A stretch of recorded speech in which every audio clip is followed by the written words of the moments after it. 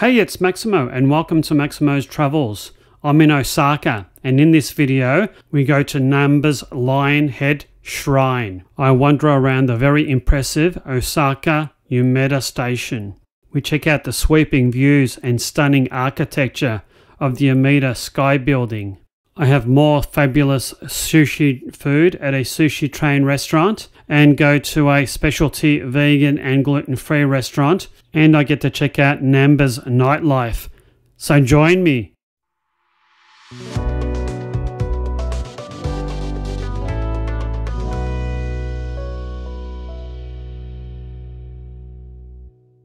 It's day 2 in Osaka and we decide to take a walk to the Namba Yasaka Shrine. This is about 1.2 kilometers and 18 to 20 minutes walking from our hotel. It's a nice easy walk and we get to walk through Namba Station until we get to the shrine, which is located in a residential area. You walk through the torii gates at the front entrance and you're greeted with, well, a spectacular sight and an Osaka landmark. The shrine complex comprises a couple of buildings, foremost of which is a temple in the shape of a huge lion's head. The lion's head is 12 meters tall and 11 meters wide, and it's basically a building that has a shrine at the center of it. It is very, very unique. It's also surrounded by a whole heap of cherry trees, and in spring they blossom, so it'd be a magical place to come in the springtime.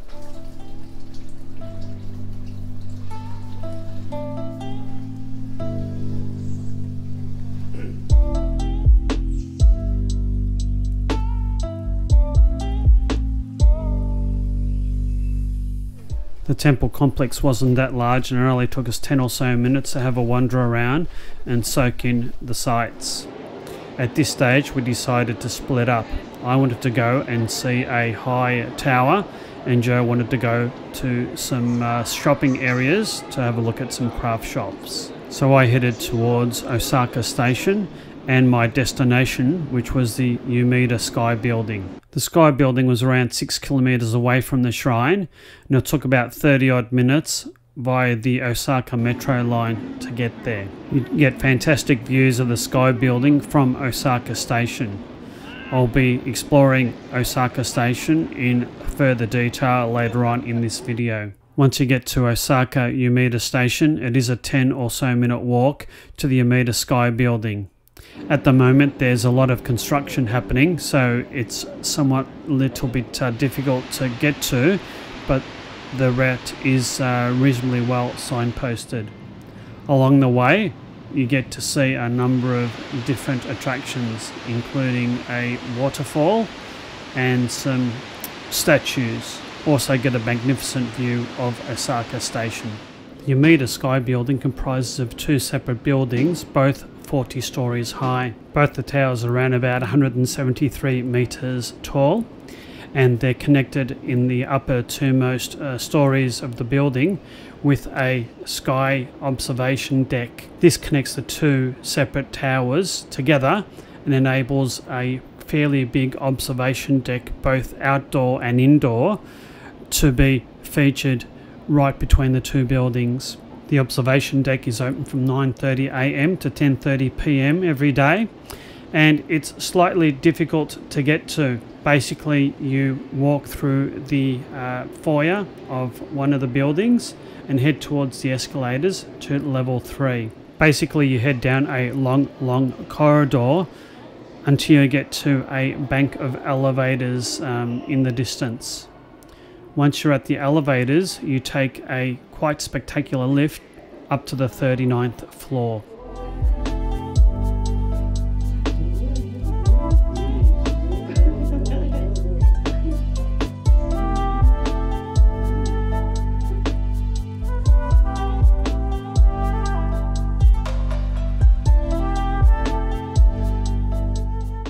When you get to the top of the elevator, there's a mid-air escalator that is truly stunning, and certainly not for the faint of heart if you've got issues with heights.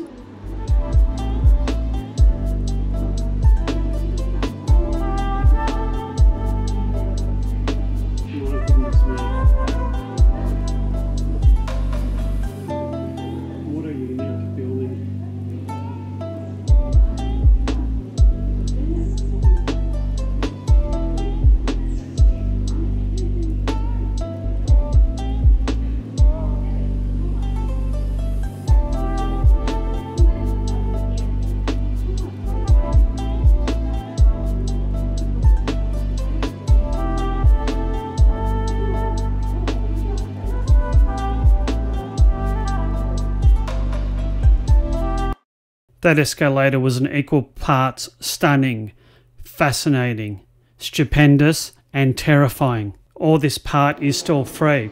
You get to the ticket office, which is located on the 39th floor, and buy your tickets to get you access to the 2 observation decks, one inside and one on the roof outside. The cost of admission is 1,500 yen. This is around about 16 or so Australian dollars. This is quite reasonable when you consider I went to the Sydney Tower a few months later and it cost 38 Australian dollars, so a fair bit more expensive. I started off looking around the interior of the 39th floor. I was surprised to find a theatre and some art displays here, but wasn't surprised about the fabulous 360-degree views of Osaka and Osaka Bay and its city's surrounds.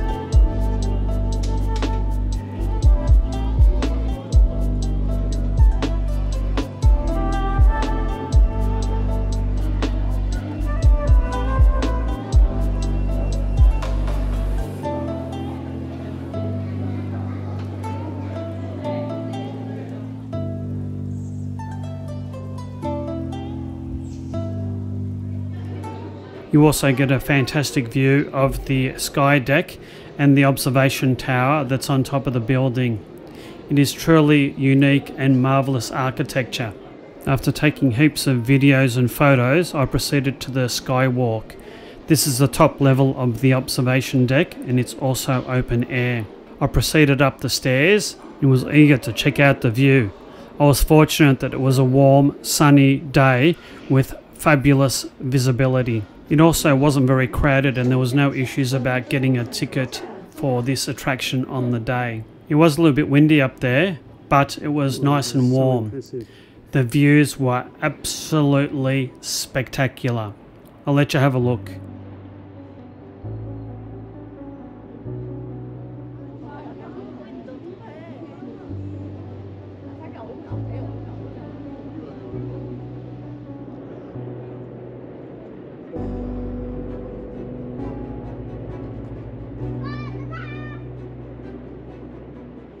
That was hot, windy and great.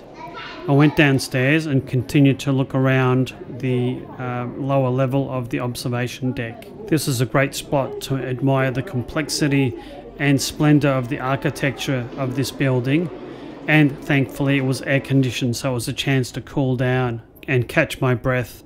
I was a little bit peckish and a bit dehydrated, so I headed over to the snack bar and ordered myself a couple of things. There did seem to be quite a wide selection of food and drinks available here, and the prices were reasonable. I ordered an iced coffee and a matcha ice cream.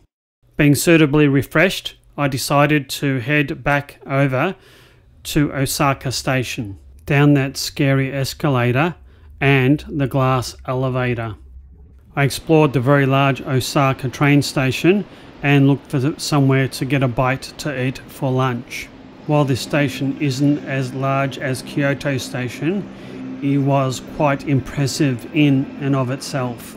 I rode a series of high, long escalators all the way up to a covered plaza at the top of the station building. There was a couple of cafes here and a number of other food vendors and a fair bit of open space that was set up for entertainment. It also provided a fantastic vantage point to see all the trains in Osaka Station.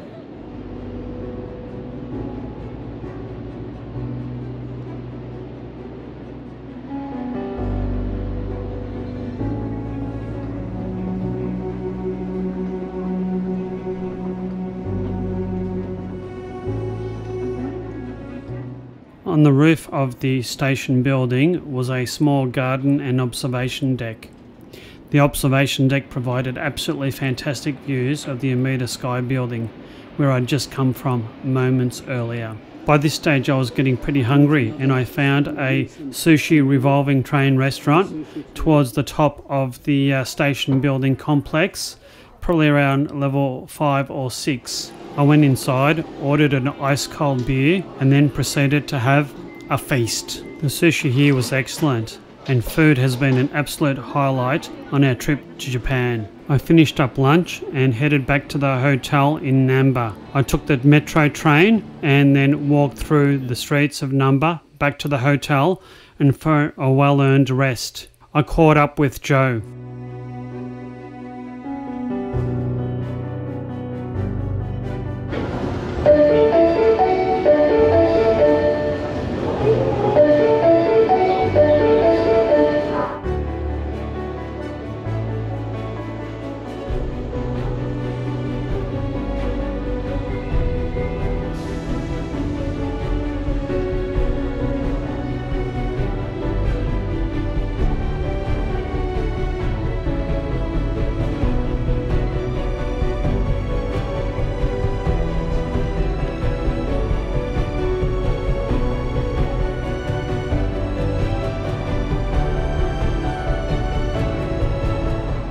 I got back to Namba and headed to the hotel. I caught up with Joe and we both had a bit of a rest. Later in the afternoon, we decided to go out to another vegan and gluten-free restaurant. This was a sister restaurant to the one that we went to the day before.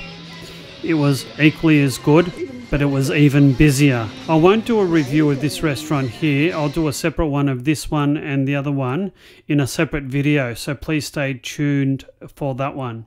We finished up our meal and stepped out into the Osaka early evening. There's something magical about Japanese large cities at night, with all their neon signs, hustle and bustle, and the sheer number of eating places with their fabulous food smells. There's just nothing like it. This is yet another fabulous and exhausting day touring Japan. I do hope you've liked this video. If so, please hit the like and subscribe buttons. And hit that notify bell to be informed of all my future Japanese and other videos. If you'd like to support this channel, please consider buying me a coffee. Until my next video, you take care and bye now.